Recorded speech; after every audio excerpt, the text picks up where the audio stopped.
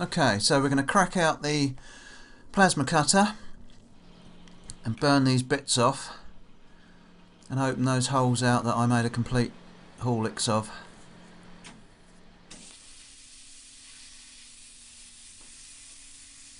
I love this tool, but it's a little bit big. I'm trying to find a smaller one that's as powerful. It's not easy without spending thousands.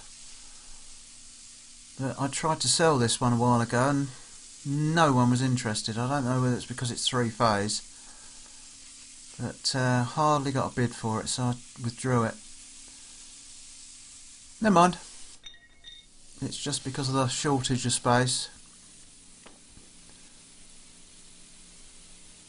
Let's see if we can just knock a bit of that slag off.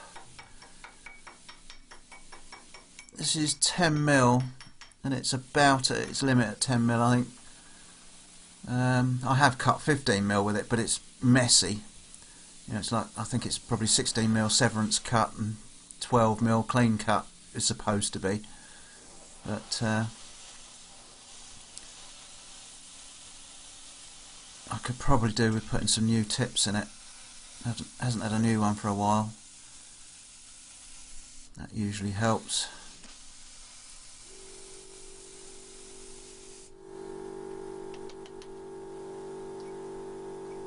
Don't burn the cables.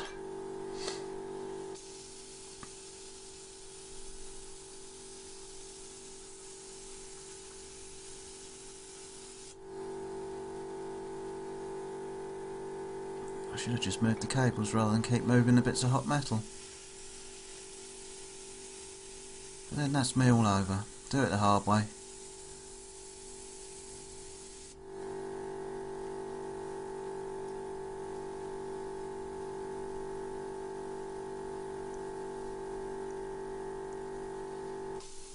I just want a little bit more out of there. Another 1/8 of an inch or so. I don't want to do all this, put it all away and then find that the chain's still catching, so I'd rather take a little bit more out than not enough.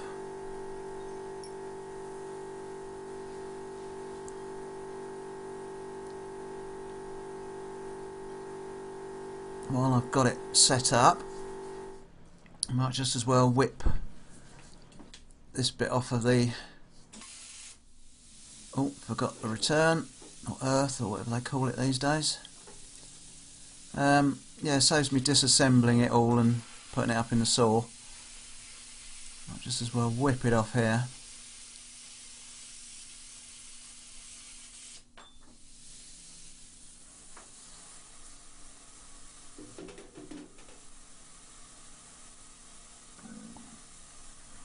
Try and get the grips off. You can see the difference in temperature from the start of this video. I started the video in my vest t-shirt because it was baking hot. Now I've got a hoodie and a lumberjack shirt on, padded shirt over the top of that because it's blooming freezing today. And we're supposed to be heading towards summer. Never mind. Right, let's clean that up.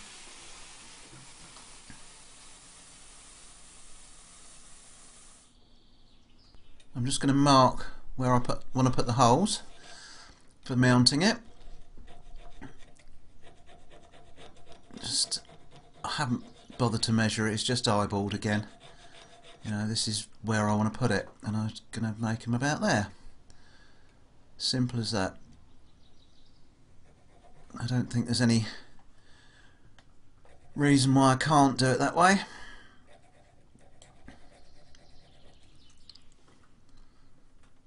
Of course, I set up a lovely video shot of this over at the drill. Got it all positioned, thought I'll move it here, move it there while I'm doing it. And I forgot to switch the blooming camera on. So you completely miss the drilling of the holes. We go straight into the milling of the slots.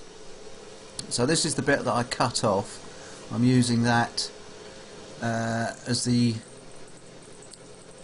bottom mounting part, the part that's going to actually mount to the bottom of the underside of the plate. that the motor is going to mount to.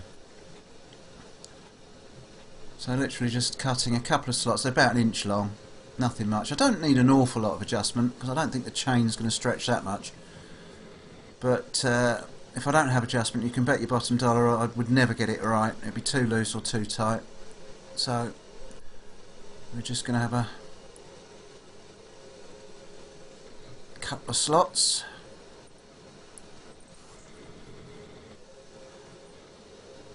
I bought this collet chuck for this little mill some time ago, and I'm glad I did. It's been a real asset. Just again for silly little jobs like this. You can see how easy it makes them. Just saves all that drilling and hacksawing and filing.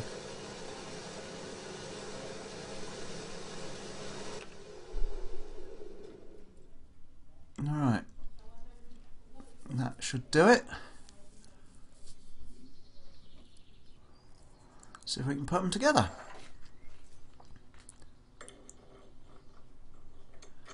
Couple of 8mm socket headed bolts. Do you know, I was looking for these bolts the other day. I did some maintenance on my belt grinder, the little one that I made. I put a new bit of what's it, that carbon stuff on the face plate, and the bolts wouldn't undo, so I almost stripped them getting them off. I thought I'll put a couple of new ones in, put a bit of copper slip on. Could I find them? Couldn't find them anywhere, so I ended up using ordinary bolts. And then I found them today. I'm just going to run a little bit of weld around them, those nuts, just so that it makes life easier for adjusting. I could have just tapped the holes, but I don't think there was enough meat really. Only 1/4 inch, so it's just as easy to just weld a couple of nuts on.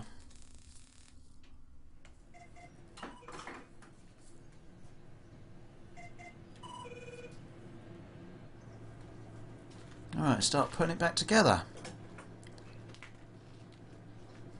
Put the wiper in first, the spring. Don't forget that.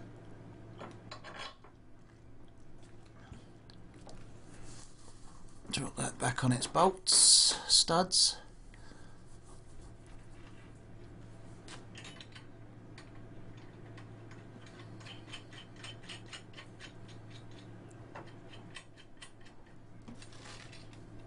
Quickly whiz them up.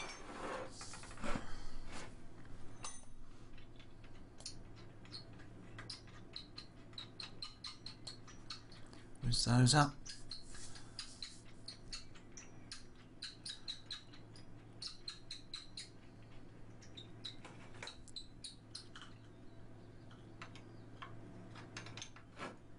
I'm not going to do them up too tight because I will probably have to take it all apart again before it's finished. But I don't want it rocking about while I get the alignments right of the chain. So I think what I'm going to have to do, or to make it easier, is have it completely upside down. I don't think I'm going to be able to actually work this out from here. It'll be too difficult to eyeball everything and hold it all and put a tack of weld on it. That's given me the adjustment, so I'm not quite sure what I'm going to do, how I'm going to do this. I really do think it's going to be easier like that. So let's clamp that on the bench. These were another bargain. I think I bought 11 of these clamps. There was 4 8-inch, 4 6-inch, 3 4-inch for a tenner. They're all like virtually brand new. Bloke bought them for a job, did one job with them and then didn't want them, so stuck them on good old eBay and no one bid. So I got them for a tenner. Got to keep your eyes open, but you can find these little gems about. Right, so I've set that just up off the bottom So we've got a little bit of adjustment each way, more down than up, but you know, a little bit either way. Now I'm just trying to figure out how I'm going to centre this up. I'm just going to try and work out where the centre of the pulley is on the gearbox and just put a mark. See if I can work it out from underneath. I think it's about 110 from the edge. So let's just put a mark there. It's just give me a reference point, something to aim at. It's not going to be, you know, 100%. If it doesn't really matter if it's a little bit one way or the other, but I want to be somewhere near the middle. So that's my point centrally. Now I've just got to figure out how to get it lined up the other way. See if this file will just fit through there. That might just go. It's a little bit tight, but it's actually bent. Just eyeballing it, and it's, yeah, got a big bend in that, so that's no good. I can't get an awful lot down there because there's not an awful lot of room in that gap. So I'm going to use this nice little bit of flat. I think it's about 5mm flat. It's nice and straight. I'm just going to try and clamp it on there. So that's level, and then I'm going to try and sort of clamp it or something to the bottom sprocket. That was in the way catching the clamp, so I'll just move that.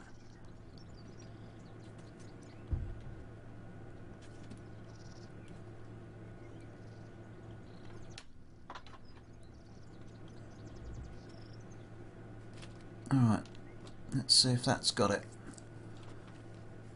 Looks sort of ish. Let's give her a tack, see what happens.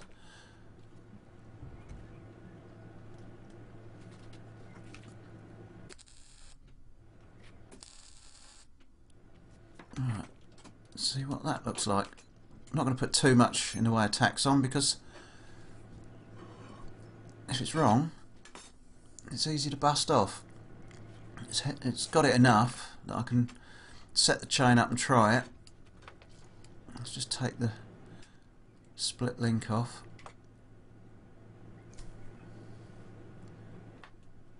You can see it, this looks a bit frantic, but I have speeded this little bit up a touch.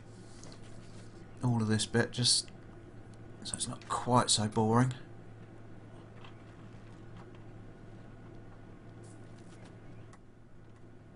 Right, that's about right, but is it going to work out with the links? No, it's not, and it's very loose, so I've got to back it off a link. It's still very loose, but I'm hoping I've got enough adjustment. So let's just check it. Let's slacken her off and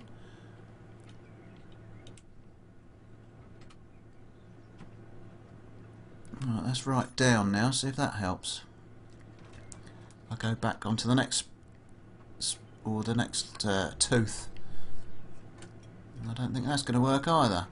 That's too far the other way, so just go up. Oh, I'm so glad I put those slots in now, because we've got to, I don't know if you've used chain a lot, but you need to find a flat bit. I don't know if that, you won't understand that a link. Well, yeah, the joiner link's got to go on two flats, and that's it. Anyway, I think I've sussed it. So I'll just cut the chain off. You can see there, the two flats, they're the same. So we put the split link in. Now, if you're doing this on a motorbike or even a push bike, something's stopping that going on. What's the matter with it? There's a little bit of weld in there, I think. Right. Yeah, so if you were doing this on a motorbike, that piece would go one way. If it's the chain was going that way, you'd put it on that way round. The chain was going the other way, you'd put it on the other way round. As this chain's going both ways, it makes no odds whatsoever.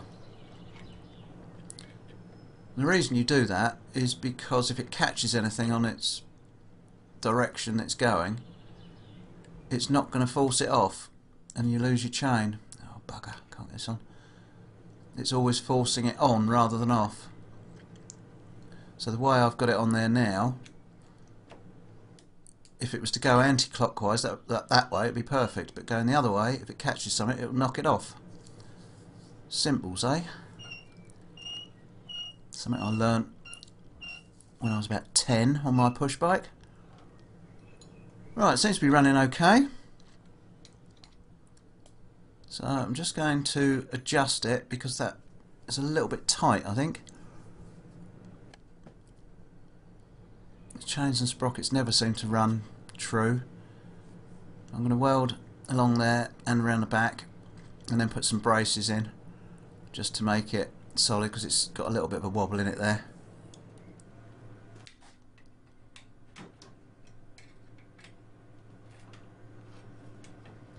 So I'm just going to dismantle it.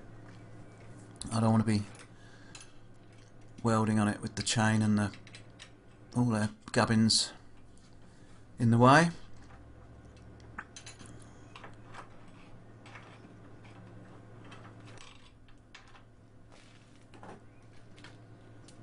Get them out of the way. Drop the chain down through the hole. That's out of the way. I can drop a bit of weld on there. If I can find my helmet. There we go.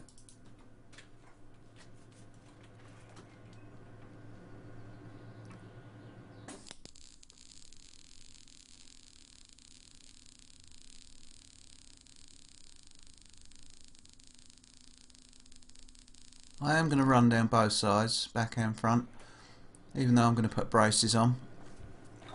But I want to make sure it's not going to go too far, because over the years with it going round and round, although I probably won't use it that much, with it going round and round and round, and it's slight rock in it, it's like bending a bit of iron backwards and forwards a million times.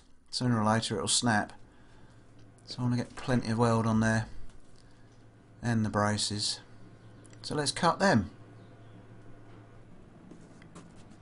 Again, another bit of the same bar that I attached the motor with. I think it's 60 by 6.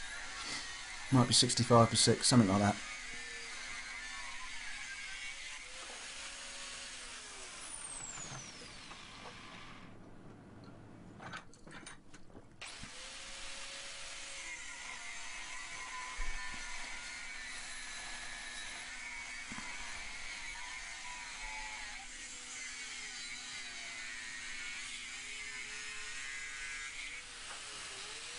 Just take the corner off where it's going to go over the weld.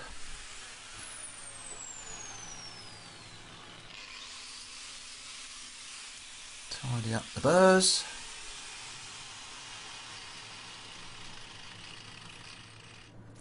And weld them on.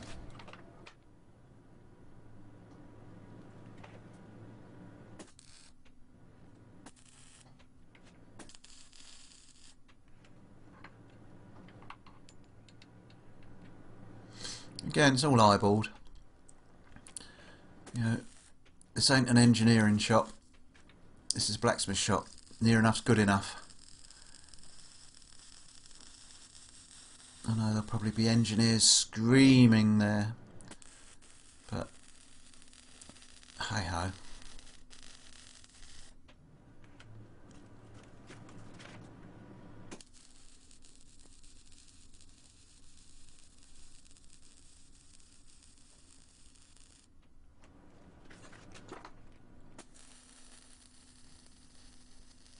I'm having to use bigger wire at the moment. I normally use 0.8, but I bought a job lot of cheap wire Someone was advertising it a tenner a reel.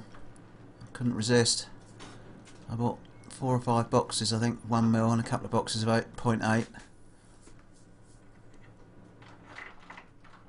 It all does the same job, but I do prefer the 0.8.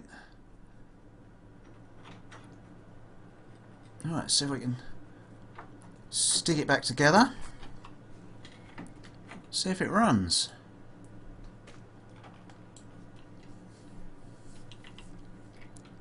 You see now why I welded those nuts on the back. It just makes life so much easier. Fiddle-arsing about trying to hold all that up and a nut on the back. At least this way I can just hold it with one hand and do it up with the other. Not have to worry.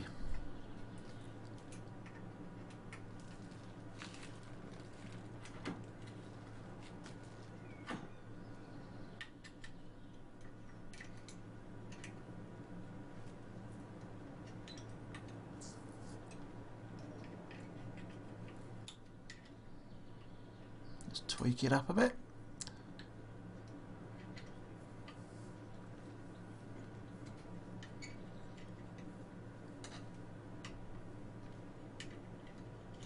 Of course, that's not going to go, is it?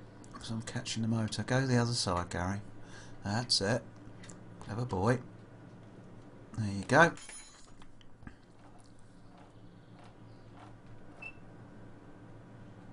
It's a bit tight. I think I'm going to slacken that off a bit. Definitely feels a little bit on the tight side.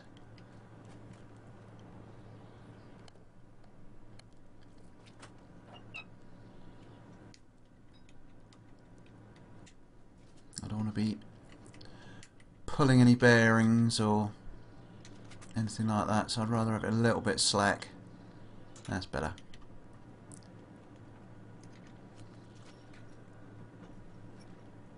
Yeah, much better. I can't see it flying off the sprockets at the speed I'm going to be using it.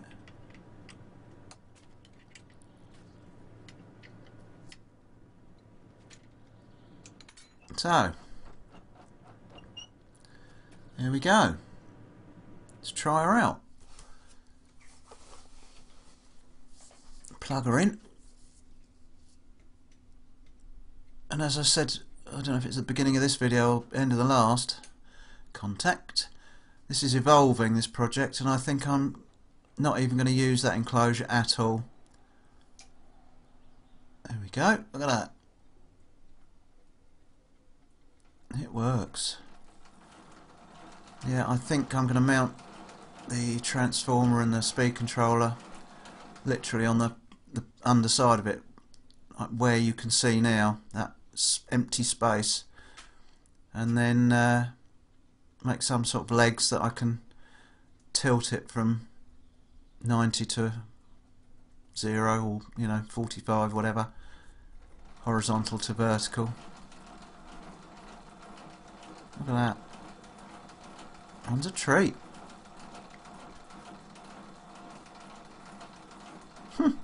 Pleased with that. I think I might have got my calculations almost right. Let's try it the other way. Reverse. Yeah, it goes pretty fast. And then you can slow it right down to, let's have a look, sort of nothing virtually. I'll do a little test. I won't bore you with doing it, but I'll do a little test, see how the speeds are. I'll let you know in a minute. So overall, I'm really pleased with it. So I've just got to get something to mount it on, as I'm not going to use that enclosure. And we're nearly there. Right, the slowest was 0.5 rev a minute, fastest 6.5 revs a minute. So I think I must have got my calculations about right. I can't remember how I did them, but they don't seem far out.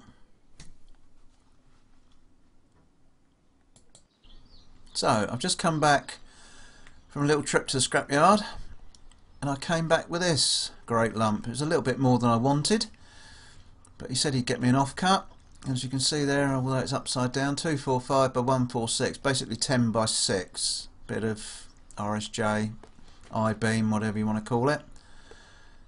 And I'm going to use this to make the sides. So let's set about marking it out. I want it about 16 inches long so that it's got a decent footprint.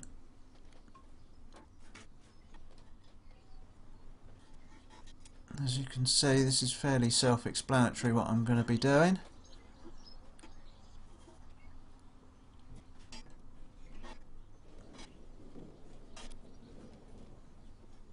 So I'm going to cut all that out, put a hole in there, and then make similar for the top to go onto the actual plate.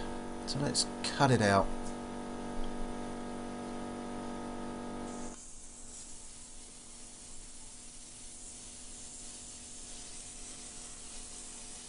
Speed this up a bit.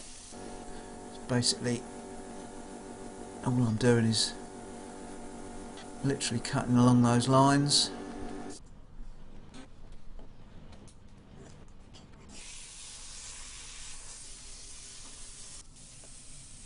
I'm going to cut it out roughly, and then I'd like to try and cut it out with the bandsaw. There you go. That's your first one. But I'm not sure if I'll get it in if the throat's big enough. We'll have a look in a minute and we'll see. Let's mark the other one out and cut that out. So this is the second one. Don't forget, I always forget the earth lead on the plasma cutter.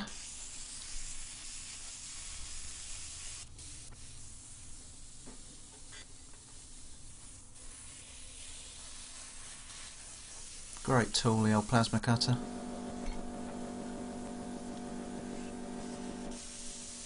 Hardly ever use the gas these days for cutting.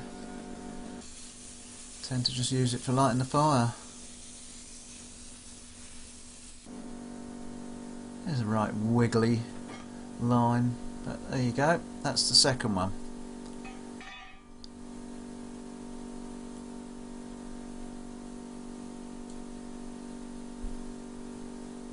Let's tidy up a bit. Right, so now I've got it up in the vise, I'm going to try and do this a bit more accurately. I'm having to do it with the plasma because the throat on the bandsaw is just not big enough. I can't get it under. Can't get the 6-inch web under. So, never mind. If I go steady with this, we should have a reasonable job. And then a bit of grinding. But nothing too drastic that we can't cope with. There you go, that's the first one. See, I'm going to have to grind them off because I couldn't get any closer. Round off them. That's it, done. So let's cut the other one, which I've done. Now I'm just going to grind them.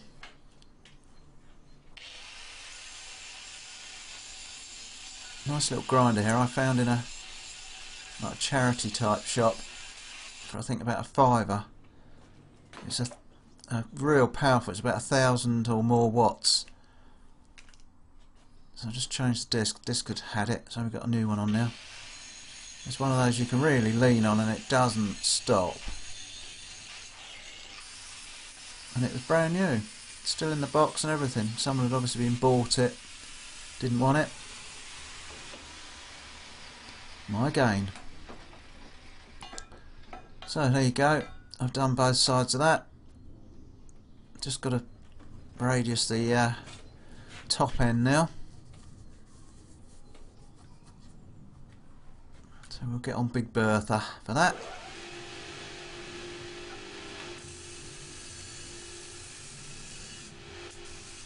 Makes light work of it.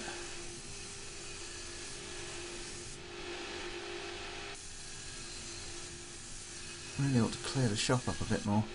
There's so much stuff in here at the moment. You may have seen at the beginning I've got a load of jugs I've just made waiting for dispatch because it's a bank holiday weekend. I Probably won't get shot of them till Tuesday.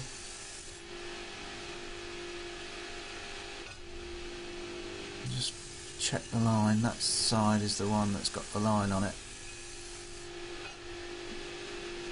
There you go. So let's just do the other one.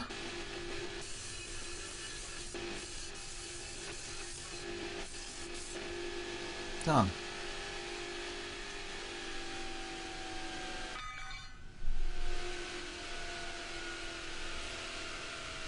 So, next job.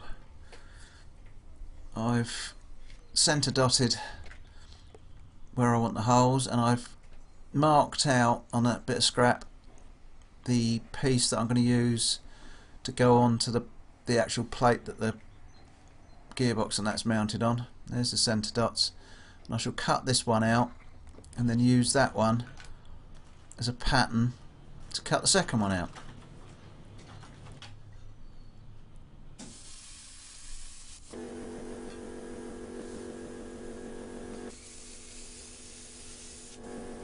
I think this is going to be plenty heavy enough. It's only 6mm, but at the end of the day I'm not going to be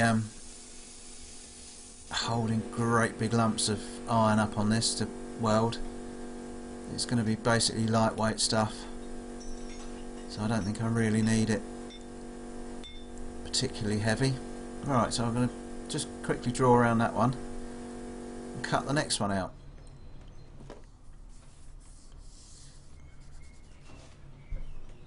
It's just going to cut out nicely out of this little bit of scrap. Then I shall, oh, I forgot it again, the earth. Once this is cut out, I'll probably tidy the end of this bit of RSJ up, and I might even use it for something. I'm not sure what, but it's still a reasonably nice height. Perhaps make a doming block or something or other and put on the top of it. If I can find a gas bottle or something that I can use for the dome. Dishing block, not a doming block.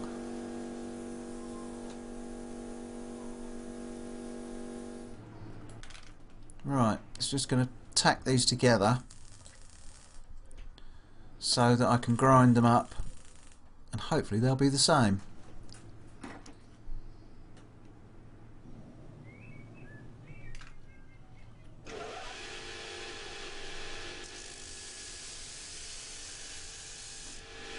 Trying to follow the line a bit. I made these, or did the drawing for these on with the same tin can that I used on the other part.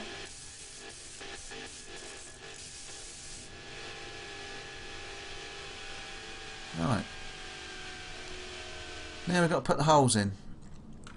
I marked them about the same dimension as on the other uprights, which is only about 1.5 inches in. There's a 4-inch plate, so in theory, if you're doing it accurately or doing it to, you know, machining or engineering standards, it should be 2 inches in. But it won't be tall enough. I need to gain 1 inch, so I've dropped it down a bit to 1.5 inches. I've done the same on the other end, so that's the 2.5 inches are gaining me the inch. It might look a little bit odd, but hey ho, it's only going to be me using it. What's the old saying? A blind man would be pleased to see it. Right, I'm putting a 12mm hole through these because I've got some 12mm Allen headed countersunk set screws. I think that's the term for them that I'm going to use for these. There's one. So I'm going to countersink that now. I can find my big countersink tool. I've got a big Morse taper one somewhere. Let's go and look for it. I found it. Unfortunately, I think it's a bit blunt. It could really do with sharpening up a bit.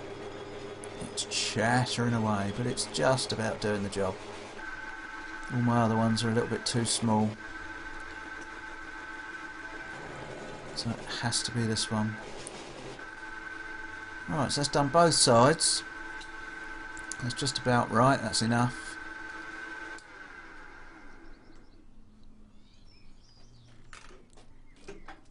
Now let's drill the same 12mm in the uprights.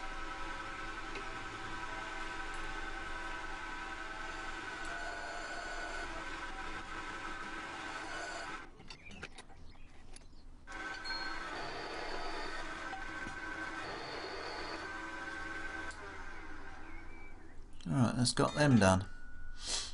So let's start trying to figure out what I'm going to do next, because I want to have some way of stopping it in position. So I'll have the plate welded on there, and it can go 90 or up to, you know, straight up, horizontal or vertical. That's what I was trying to say. So what I'm going to do is put a hole in here, a slot, try and slot it. So there'll be a hole in the other part, because what I've bought, which I find really useful, these are great little bits of kit. These machine handles, these look like they've been kicking around in someone's garage for a long while. And I bought long ones because they were actually cheaper than the short ones, because then I thought I can cut them off to whatever size I like. And these are those things that you've got like a ratchet and you can move the handle around to wherever you need it, so it's out the way.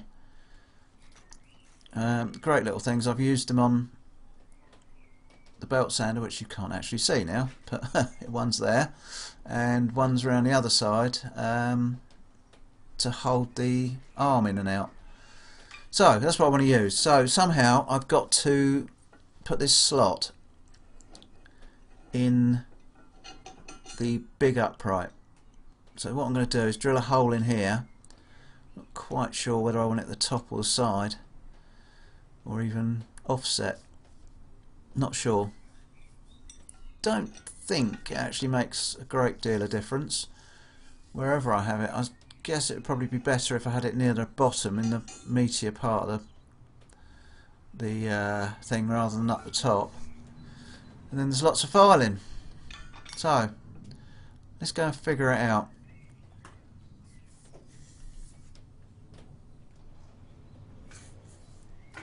So what I've done, I've just bolted these two back together, because I should have put this hole in whilst they were still joined. Of course I forgot about it, didn't I? So I'll just put a bolt through the middle there. I'm just putting a 10mm tapping size, because I'm going to tap that out to the size of that machine handle.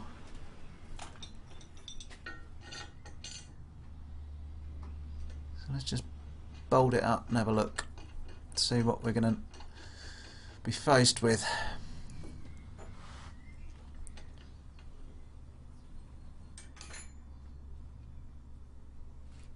So I'm just going to use a pencil for now, just to get an idea of what sort of an arc is going to be, and where it's going to be, and what it's going to look like. That'll do it.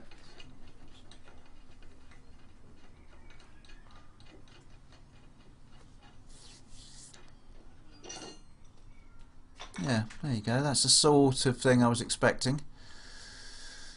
Obviously it's not going to need to be quite that big. It's only going to need to be literally 90 degrees. So I wonder if I'm going to, from there to there, yeah, I wonder if I'm taking on a bit of a silly idea here. Yeah, see if it just goes to 90, that'd be fine, ample. No, I think I should be able to do it. It's only quarter, isn't it? If I drill lots of holes. I've got my die grinder, a bit of filing. Might not look pretty, but it'll be just the job. So let's try it out on the second one. But this time I'm going to try and get the centre line, so I know where I've got to put my centre dots to drill. So what I'm going to do this time is pretty much the same.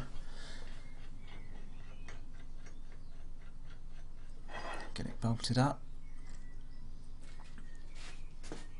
But what I'm going to do this time, instead of putting the pencil through there, I'm going to stick the 10mm tapping size in that I just used, and then hopefully the centre of that, if I move that and hold it in tight, it's going to scribe a nice little arc where I've got to put my centre dots to drill.